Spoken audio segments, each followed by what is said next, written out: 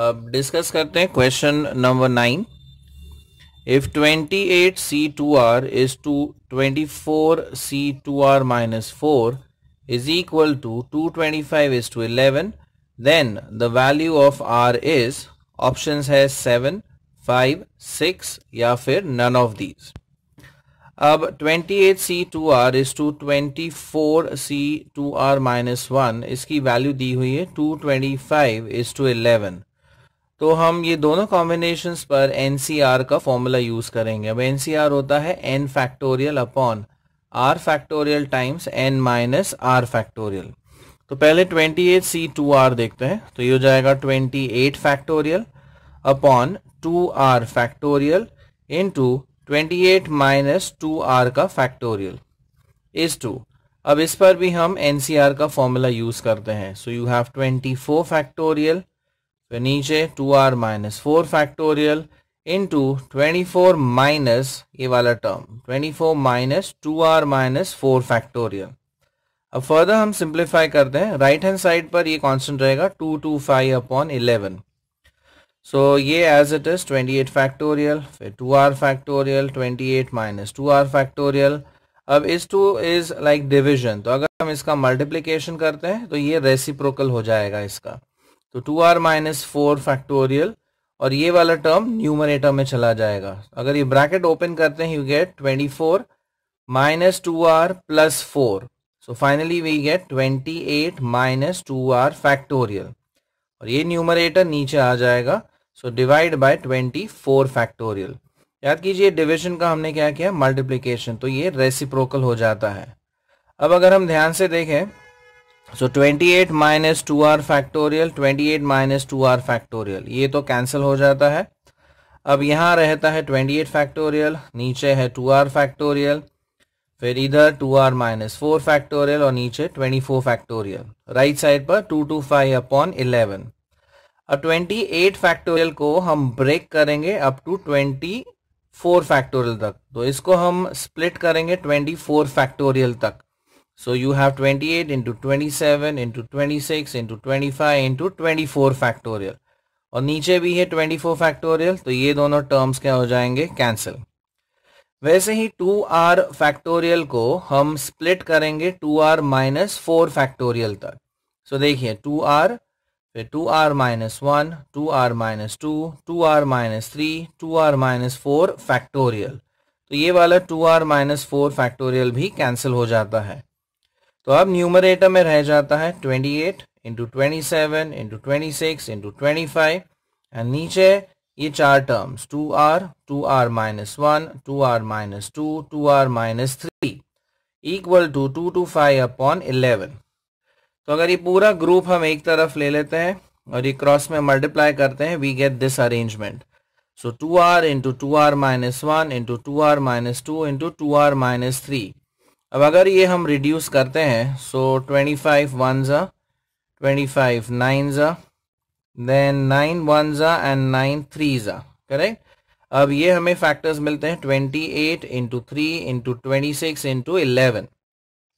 28 को हम स्प्लिट कर सकते हैं एज 14 इंटू 2, 26 को स्प्लिट कर सकते हैं as 13 into 2. So if you observe the terms carefully, हमें फैक्टर्स मिलते हैं 14, फिर आएगा 13, फिर 2 3 जा 6, 6 2 जा 12 एंड आखिर में 11. सो राइट हैंड साइड को हम लिख सकते हैं एज 14 इंटू 13 इंटू 12 इंटू 11. अब इन फैक्टर्स में 1 का डिफरेंस है एंड लेफ्ट हैंड साइड में जो फैक्टर्स है उनमें भी 1 का डिफरेंस है.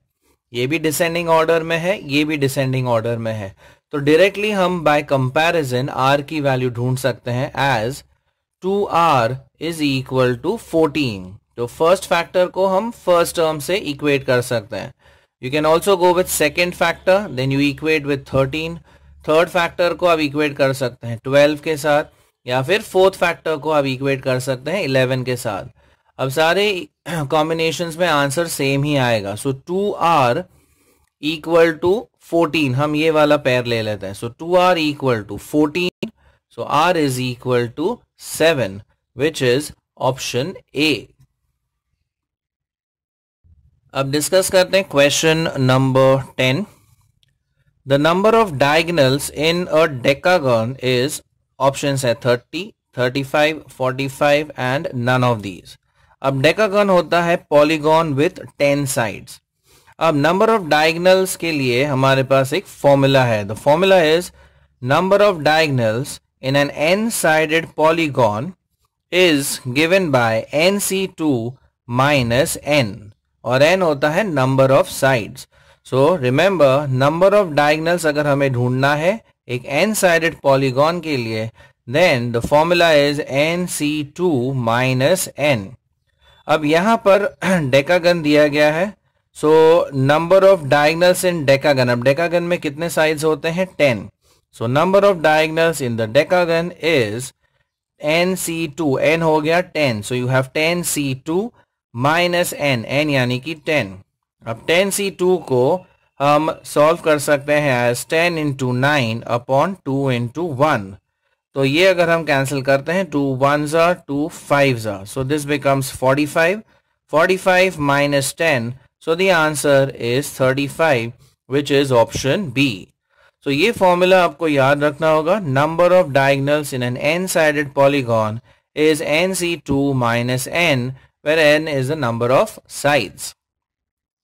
अब देखते हैं question number 11.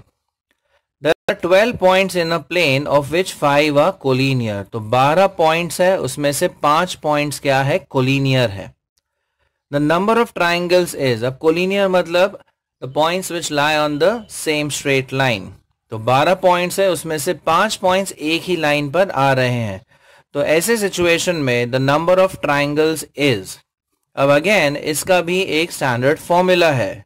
So the formula is if there are n points, अगर टोटल n पॉइंट्स है of which k points are collinear, तो अगर n पॉइंट्स है उसमें से अगर k पॉइंट्स कोलिनियर है, then the number of triangles formed by joining them is nc3 minus kc3. अब यहां पर n की वैल्यू है 12 because totally there are 12 points, और k यानी कि नंबर ऑफ कोलिनियर पॉइंट्स वो है 5. सो जो रिक्वायर्ड नंबर ऑफ ट्राइंगल्स हैं वो है 12c3 माइनस 5c3. 12c3 को हम सॉल्व कर सकते हैं as 12 into 11 into 10, right. 3 terms लिखना है स्टार्टिंग विद 12. सो 12 11 10, और नीचे आएगा डिवाइड बाय 3 इंटू 2 इंटू 1. वैसे ही 5c3 को हम लिख सकते हैं 5 इंटू 4 इंटू 3, 3 टर्म्स, और नीचे 3 into 2 into 1. This term comes out to be 220. So first term का आंसर आता है 220, सेकेंड का आंसर आता है 10. सो 220 minus 10, so the final answer is 210, which is option C. अब देखते हैं क्वेश्चन नंबर 12.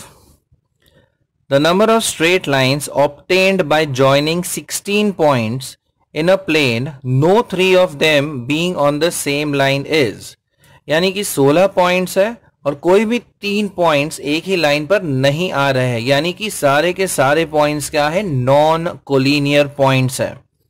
तो इन सच अ सिचुएशन कितनी स्ट्रेट लाइंस बन सकती हैं वो हमें पूछा गया. ऑप्शंस है 120, 110, 210 या फिर none of these.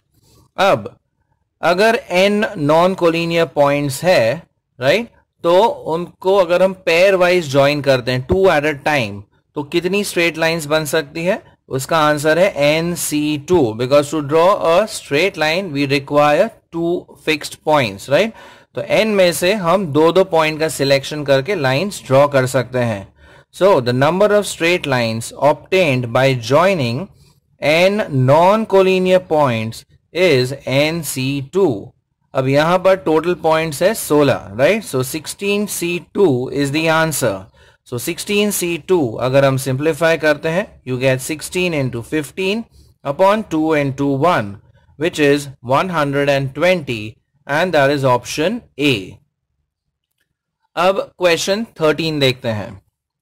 At an election, there are 5 candidates. तो total 5 candidates है and 3 members are to be elected. तो 5 candidates है लेकिन elect हमें 3 ही करने हैं.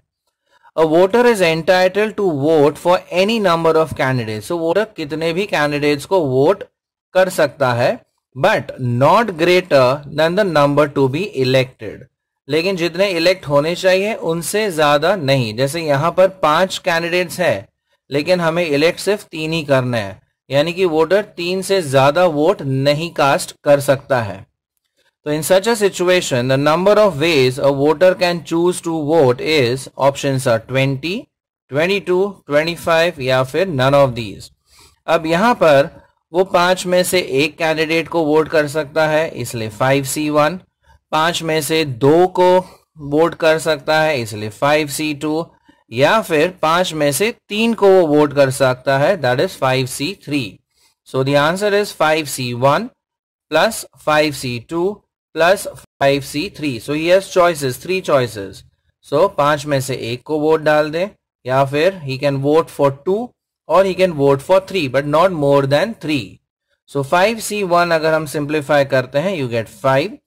5C2 का सिंप्लीफाइड वैल्यू है 10 एंड 5C3 का भी सिंप्लीफाइड वैल्यू आता है 10. So जो टोटल आता है वो है 25, which is option C. Like it, share it, and subscribe to our channel for more such interesting videos. Thank you.